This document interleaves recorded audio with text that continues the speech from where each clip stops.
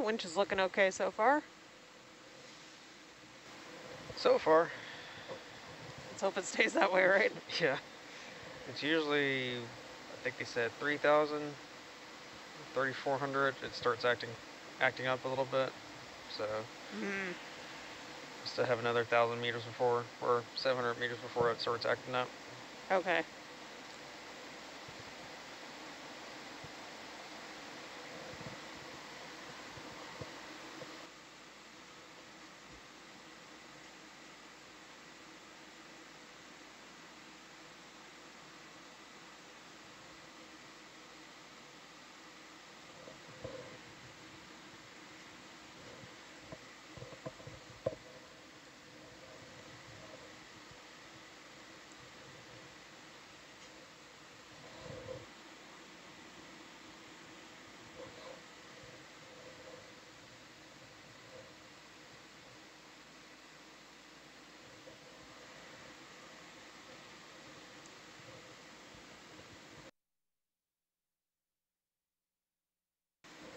Oh no, I'm starting to get the terminal yawns back here.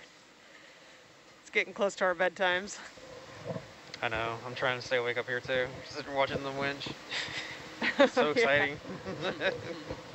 Yeah, it can be a little tedious sometimes, but critical. Say, if I was you, I'd be in bed. So don't blame you. Yeah, I'll be headed that way whenever I'm ready for it. Yeah, this winch isn't as bad. I've seen some other ones that are worse, and you have to slow it down the whole time. Oh no. It skips every single time for whatever reason. Jeez.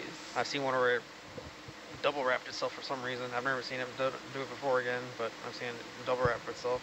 That doesn't sound like, doesn't sound great for the cable. No, we had to cut it. Ooh. Yikes. It's honestly amazing the way the whole system is, that it can automate this fine of like an alignment. It's the level one, so see that little blue thing that's down there? Yeah. So all it does, it just pulls it along, and every time it feels that it's getting pulled on a little bit, it moves over itself. That's crazy. And then I've seen one where it doesn't just stop, it just keeps going. Yeah. And it pulled a wire all the way across. Oh and my it's gosh. like, oh. I've seen all kind of crazy stuff. I was on the Ravel in 2013. It's my first cruise, and one of the dredges we put down, they got stuck. Oh my gosh. Wow. And well, we had a few stuck dredges on that one, but we managed somehow to rescue them all. Like, wow. It was one of those unusual ones where we something like 45 dredges and never lost a dredge. Oh man. Yeah. How deep was it when it got caught up or lost? I don't really remember anymore. Okay. But we would have been somewhere between probably 2,000 and 3,000 meters. So okay. Wow. yeah, geochemists, we like our deep dredges. Yeah. Deep sampling. So yeah, I got stuck for a while, and the marine techs were finally able to unstick it. We brought up the bag. I don't remember if it had anything in it or not, but there was a clear kink in the cable, like a meter or two above the bag. So, oof, man. Yeah, we had to switch over to transit mapping for a while, and the techs had to go, like, bring out this whole rig to cut that part of the cable off and reattach the end thing on it. Yeah. So, wow. It's good as new, but wow. we were pretty concerned for a while. Yeah. No, I bet. I heard a story about one of the boats or actually it's part of the USF's College of Marine Science. There's a group that has this camera tow sled that they use for like fish surveys, and apparently they've lost it on 2 separate occasions. Like I don't remember how, but like they've had to get at least on one occasion like an ROV to go down and get it. But thankfully it's on the West Florida shelf, which is very shallow. But yeah, I thought that was crazy that they just completely lost it. Wow. Yeah. We're doing a little house cleaning up in here. Housekeeping. Yeah. That's what the funny noises are probably coming across in our mics. What'd you spill? But so you mentioned about missing the tow set. I've seen another boat, a company I worked for, they had actually lost I can't say the name because I don't want to. No, that's fair. I don't want to throw them underneath the bus. But anyways, they lost the ROV. Oof. A whole ROV. So you Oh my imagine. gosh. And so we were part of the retrieval team, and we ended up finding it. I think they said 10 miles from original spot Oh my God. it was lost. Wow. So it literally drifted at the bottom and just rolled at the bottom. Jeez. Oh, that sounds awful. And what caused it to like get disconnected? So what they think happened is that it got caught up on something, and the cable somehow snapped. We don't know how, but the cables are thick. The ones I'm used to, they're a lot thicker than the Hercules and the Atlanta cables. They're a lot thicker. Yeah. And so it's kind of crazy to think about, hey, a cable that thick snapping at only like maybe 2,000 meters. Yeah. So something had to really be pulling on it for it to be snapping on it. And so I remember hearing about it, and they're like, oh, all right, we're going to do the retrieval for us. And we had to stop what we're doing and go find the ROV. Jeez. It's a miracle y'all found it. Yeah. Well, the only reason why we found it is because we were looking around the area where it was lost, and you just see a trail. Oh my gosh. No. The tumbles trail. You saw the tumble trail? So it was pretty funny to see it happen, and we're just like, man. Oh, that's scary. That's crazy. Like, it's frightening because of just how expensive and complex that machinery is to lose. Oh yeah. But the fact that it went 10 miles and you could trace it by basically bioturbation, except the robot version, just did the trackway it left. I mean, was that ROV even usable after that? That's a lot of tumbling. I don't know. I just remember retrieving it because we had an industrial crane on it on the ship we were on, and we just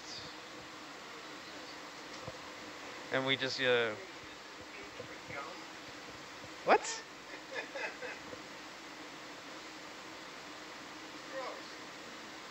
Test me also. That is gross. Who did that? I don't understand. When I chew my gum, I just keep it in my pocket with the wrapper. I don't just. That's weird.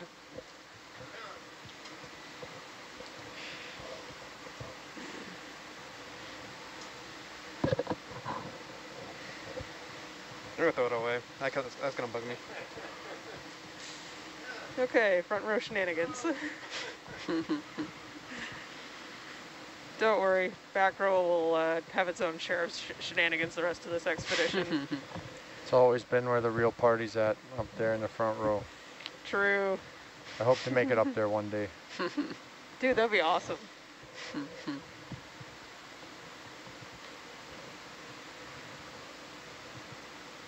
Speaking of high-stakes science, the other day I was watching a really good documentary about, actually it was on the flight over here, it was a documentary about the James Webb Telescope. Oh yeah? Oh, yeah. And just watching, I mean, like, you know, the years that went into that, I just cannot imagine the anxiety of all the scientists and engineers the day that thing went up. And I mean, those days it took for it to completely get, you know, unfolded and into position. It's just like, man, I don't know, because like with the Hubble, there was, you know, the fatal error, but they were able to go and fix it. But with this one, it's like, oh my gosh. Too far out. Crazy. I can't imagine. Yeah, after that launch, astronomy Twitter was just like, none of them could sit still for folks because, you know, there's just all of that tension, as you're saying, about making sure that it got completely unfurled and everything, because that telescope has so many, like, moving parts, points of failure. Yeah. Yeah. Yeah. What beautiful images, though. Oh my god. Oh my gosh, yeah. Worth the long wait. Like, I don't know how many years it was over schedule. It was like 10 years over schedule or something like that. I think so, yeah. Way over budget too, but you know, that's not unheard of. It's pretty common. If it's a government-funded project, it's a guarantee. Yeah, like the rail, right? Come on. Like the rail. Oh, that when you started. We don't even get any good images out of that. Yeah. Oh man. Yeah, if you are in one of those situations on the seabed, at some point, sometimes you have to sacrifice your vehicle or your dredge or whatever in order to preserve the cable. Although with the instrumentation, you know, ROVs, ideally you want both. Like, how do you even, like, Okay, so if you found an ROV with an ROV, how do you get the disabled ROV back up on deck? We had actually like I was telling Catalina, we had an industrial crane on the ship. Oh, okay. Because we were on a work vessel, so we were able to retrieve like heavy equipment, stuff like that from the bottom. And earlier when they were talking about retrieving some of the Koga earlier, I was thinking about that, and I was like, man, I couldn't imagine all the logistics and stuff like that that has to go into it, and then all the engineering, because it's not just like going in there and putting straps on a piece of metal and or a piece of the ship and pulling it up. No, it's a lot of logistics, because you got to contribute coming up with it from 5,000 meters, 6,000 meters almost, and strapping it up perfectly that way it doesn't fall off or doesn't lean one way or another, because if it does lean one way or another, when you pull it up, it's going to be dangerous, and you know, it's high risk of hitting someone, or you know, destroying the ship. There's just a lot to it, and we've done like 100-yard jumper pipe retrievals and stuff like that, and that's pretty crazy in itself to do, you know. And I've had one instance where one of those jumpers, they actually, what a jumper is, it just goes from one side of the well to a skid or something like that, or you know, something that it's connected to the well to. And we've had one instance where the jumper actually went from horizontal to vertical, and you know, that was a 100-yard pipe just in the middle of the water. There was nothing we could have done, and we had to actually get 2 ROVs down there to actually hook it back up and bring it back up to the crane to the proper positioning. Oh my gosh. That way we can bring it back onto the vessel, on the back of the vessel. So are you applying for the job to bring it back up, or are you not applying for the job?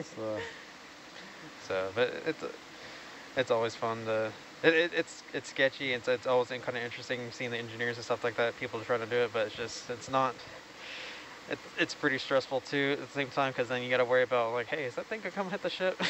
If it does, what happened? Amber, I waited for 3 requests to come in for the winch cam. I can continue to, you know, to shut them down, or you know, I don't know. This is what the internet is asking for. The Winch Cam fan club has arrived, and we are very happy to have you guys here.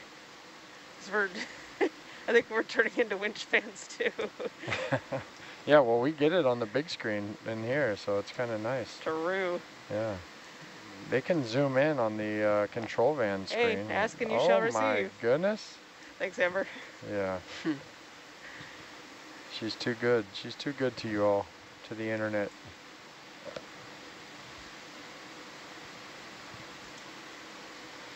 Yeah, I hope we never lose Hercules and Argus again. I wasn't there, but I imagine that was a pretty stressful moment, and glad we got them back safely.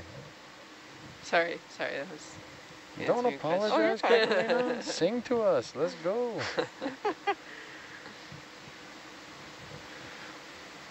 There should be a blue water concert on the 8 to 12 watch. Before this dive is over, we're doing a blue water concert, and everyone on watch is singing, including Robert. He's gonna be our main show. He's not listening again. He's off the headset.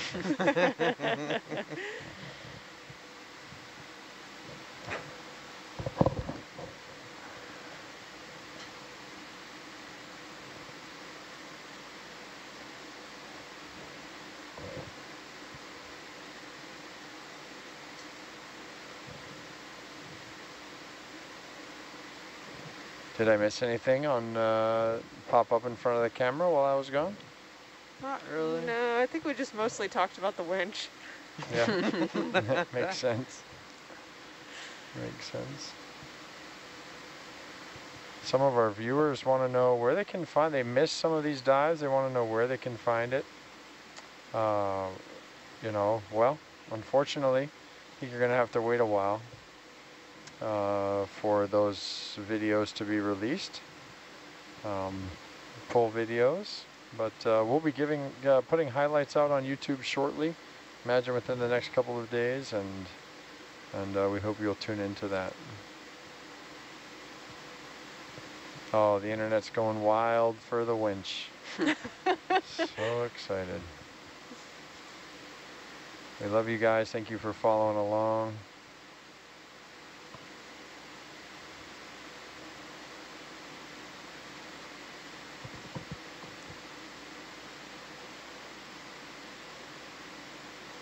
Catalina, will we be doing some more?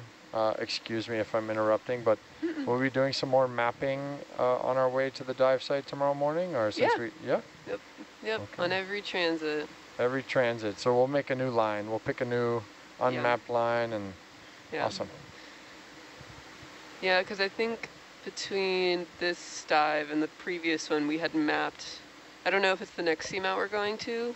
It's kind of northwest from where we currently are sitting. But even if we do head up that same way, we can always like basically take a similar heading, just like slightly offset and fill in more unmapped area. Yep. Awesome. Opportunistic mapping. Yeah, I think Rennie said, I don't remember what time I was talking to him, but he mentioned something recently about hoping to get another pass over that seamount. So yeah, it was either last night or this morning. So I don't know if we did get that extra pass in. Yeah, but just trying to fill in all the gaps so we can plan out our next dive as best as we can. Yeah, these small seamounts are going to be kind of interesting because they sit at a point where two presumed hotspot tracks overlap. What's that? Awesome. And I have no idea if these belong to the Hawaiian Emperor chain or if they're related to the Liliuokalani chain. Right at that intersection. We'll find out. Yeah, we'll find out. Isotope stories. Yes. Hawaii Emperor or Liliuokalani. I was going to get a good few verses out of that, I think. There we go.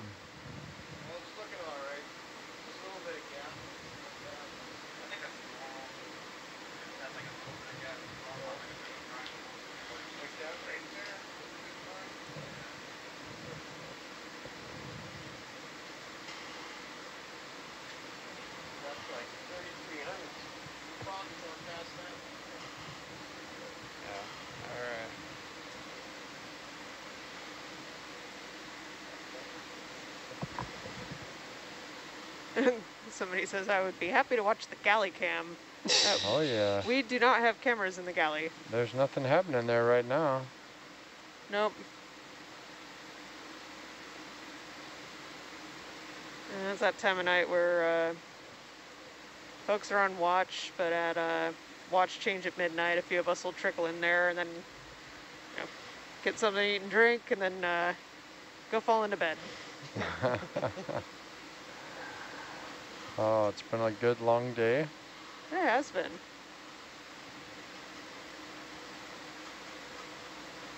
I actually woke up before my alarm today and I have no idea why. Oh.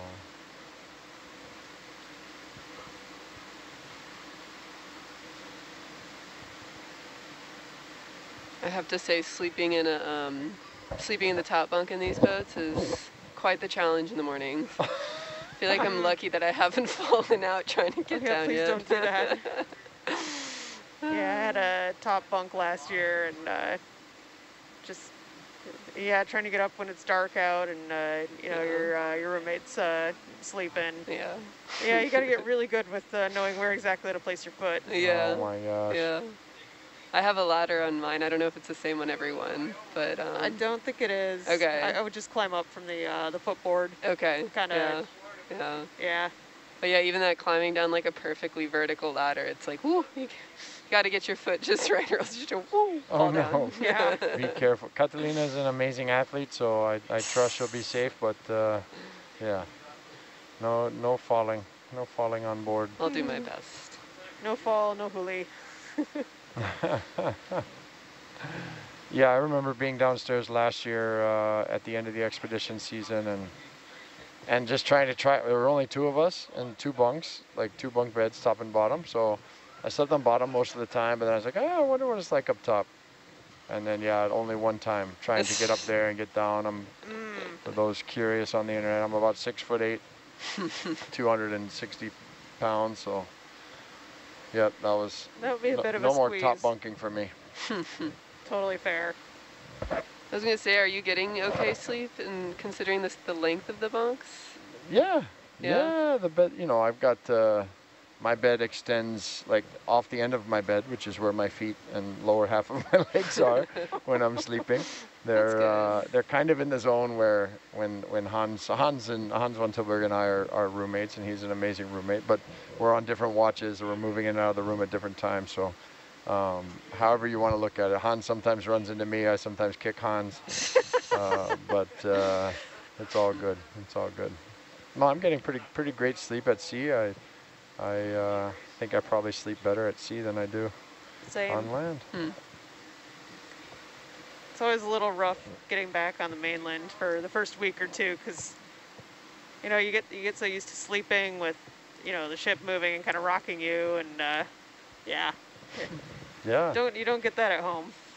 No, I feel like, you know, held by the ocean. So it's it's a nice feeling. It's hard for a big guy like me to feel held like that. So I'll take it. Take that love from the ocean for sure. I've been curious. I really want to see.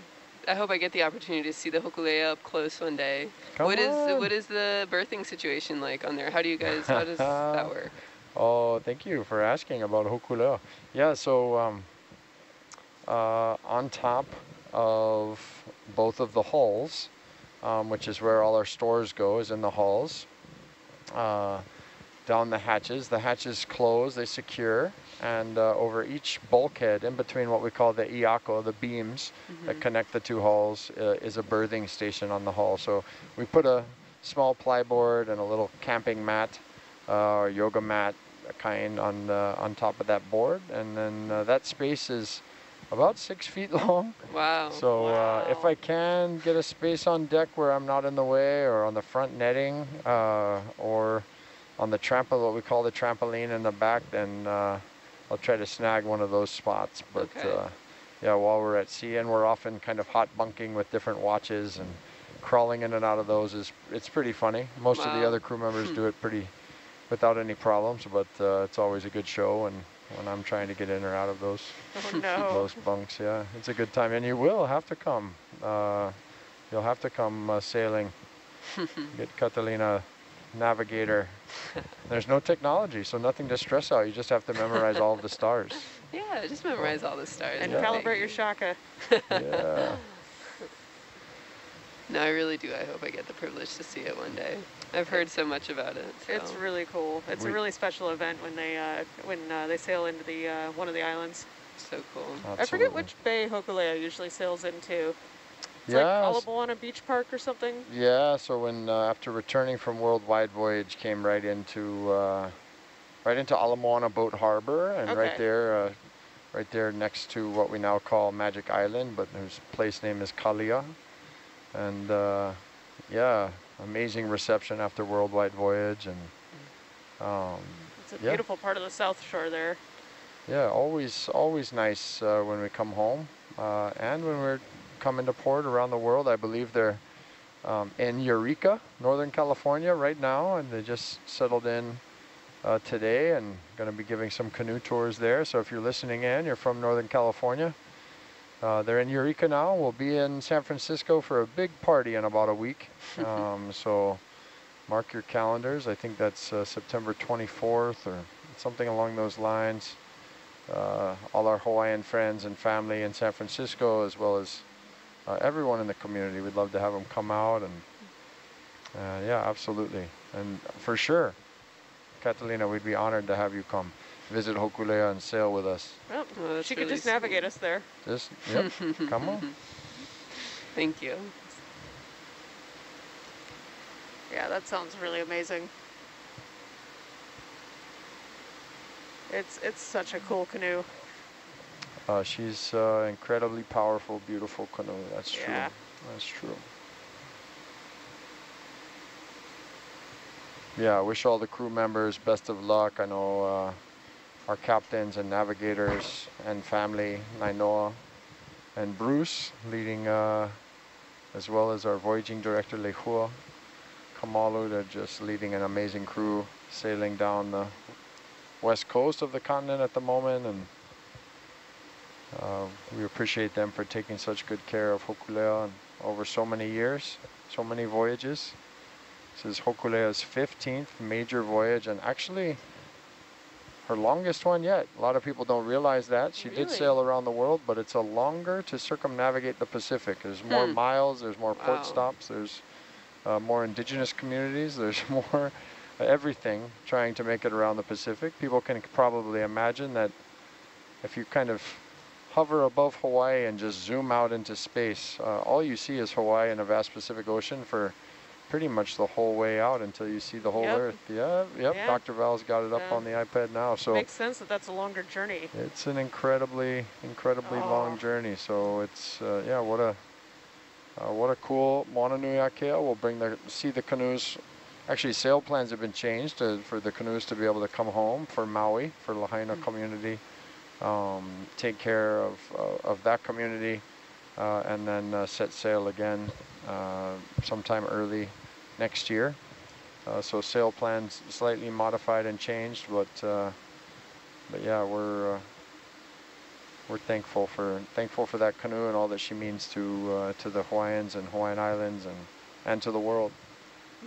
Really cool voyage. Moana Nui Akea. You can find out more hokulea.com. Wa'ahonua, WAAHONUA.com. A lot of cool information about the canoe, its history, its current voyage. So just like Nautilus, amazing ocean voyagers, scientists, really diverse, inclusive crew. People from all over the Pacific and the world have joined the crew over the years. So yeah. Very much so. We love it when people come to visit. Have you ever done the paddle race from Molokai to Oahu? I have not, but I need to, because I need to get back into shape. But yeah, that's a lot of fun.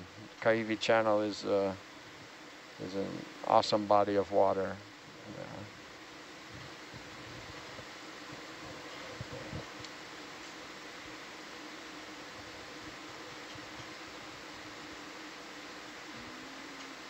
Yeah, one of my crewmates from one of the Falkor cruises we did in 2017 did that race, part of it.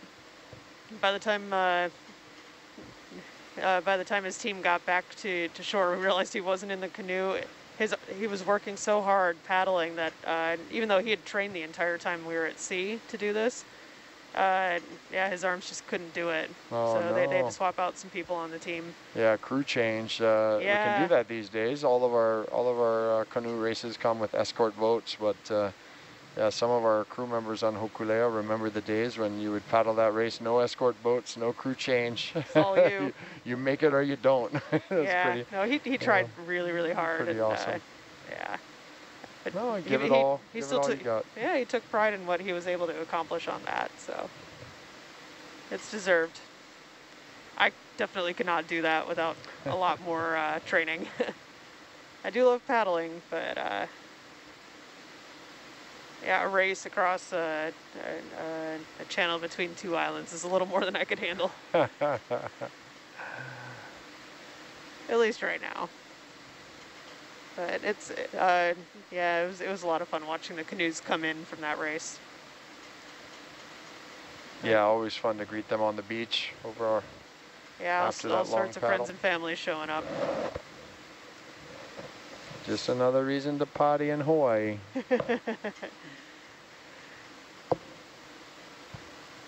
right, we're a little bit under 3,500 meters and 10 minutes left in this watch. Oh, we did it. Almost. The next watch troopers. next watch will bring Atalanta on board. What were you saying, Catalina? That you guys are troopers. Yeah. Why not? Yeah, what's up with these other watch 12? Man, enough of these 8 to 12ers. I'm going to hype up a new watch now. Come on. Come on. No, everybody deserves and needs their rest. I took a very nice nap earlier today, so Yeah, you did. Feeling pretty rested, and yeah, I was out in the lounge for a while. I woke up and said, "Oh." Yeah, I came off watch a little late, and you were just passed out, looking super comfortable. So I have many favorite spots around the ship. It could be a whole ship activity. Look for Daniel napping. Yep. Yeah, it's good times.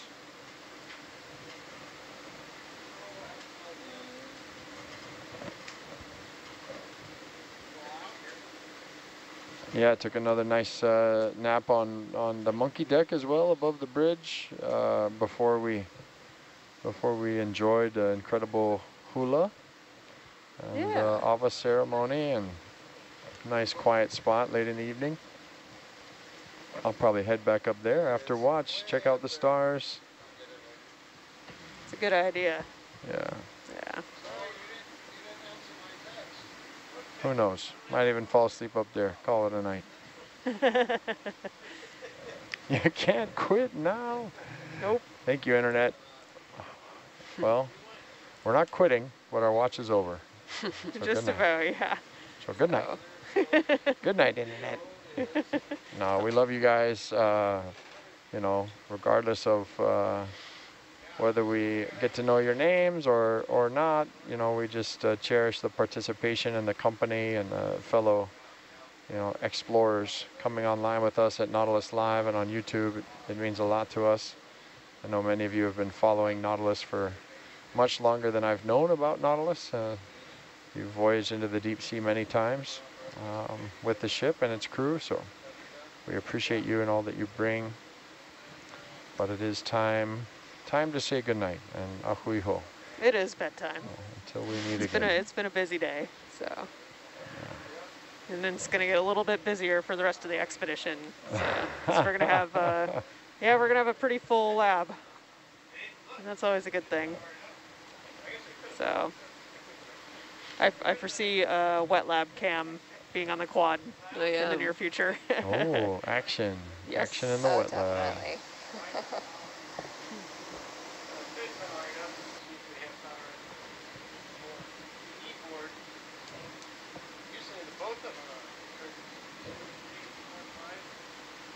Yeah, I've been up almost 16 hours today, so.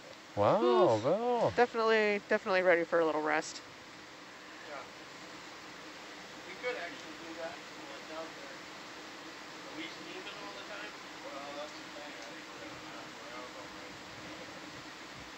At some point, I feel like we're going to be We're about to take another wrap here on the winch. It's looking good. We're past the 3.5 kilometer mark in depth, nearly 2,000 meters above the Kaga. And,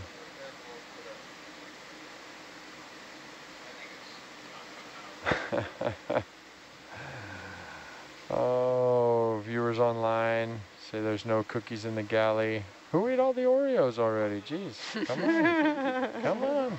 Save some for the big guy. Trust me, you do not want to hear me sleeping on SPL. Probably wouldn't hear anything, but just in case I snore myself awake, you don't want to hear that. We don't mind. I mind. Oh, we're all open books here. If you're just tuning in now, you can go ahead and pre-order your book, Isotope Stories. Oh, just send a donation into Ocean Exploration Trust. And almost a guarantee it'll be a #1 bestseller on somebody's list. And we're excited, looking forward to that. And yeah. That's about it. There's no cookies in the galley. The internet's ruining my night. Well, that just means it's not cookie time. Cookie time will be later. I hope so. I am going to go scrounging for snacks after this, though. It's a long, long path till Sunday when we get more ice cream. Snore cam. Yeah, we should put the snore cam somewhere on there. No. That would have been on me in the lounge, but thankfully there are no cameras down there. Can sleep in peace. Yep. Relative peace. Oh yeah. I don't There's know. some puzzling, some light puzzling going on, and some other activity, but it's all just helps. Yep. Yeah, one of our crew brought some of those wooden laser cut puzzles on board, and we've been through, I think, 3 of them now, and I think I saw a 4th getting set out earlier this evening. So Oh goodness. yeah, it's a team effort to put these together. It's been a lot of fun. I'm gonna start doing my part and just stealing a piece in secret early on in the endeavor and frustrating everyone's efforts. You would do that, wouldn't you? It does sound like something I would do. After I said it, I said, actually, it sounds exactly like me. Never done it, but it sounds like something I would do.